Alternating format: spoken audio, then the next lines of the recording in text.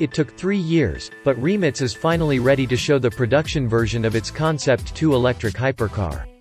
The newly unveiled Nevera still centers around a quad-motor 1914 HP setup, but includes a host of bodywork changes to improve aerodynamics. It's also clear how long you'll get to enjoy the car on a country drive. The 120 kWh battery is estimated to offer a healthy 340 miles of range on the WLTP testing cycle, although that's likely to dip with a more conservative EPA rating. The 500 kW charging system can bring the Nevera from empty to an 80% charge in just 19 minutes, although you'll have to find one of the few stations that can keep up. There's no mention of the facial recognition system meant to unlock the ignition, but the Nevera still has plenty of tech. An upcoming driver coach feature will combine AI with the car's many sensors to provide audio-visual guidance when you're blasting through selected racetracks. The coach won't be ready until 2022, but it promises to help you use your hypercar for more than just flaunting your social status.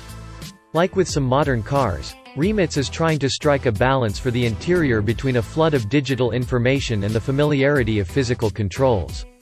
While you'll get 3 main screens and the seemingly requisite mobile app, there's still a host of knobs and toggles for things like the drive mode and windows.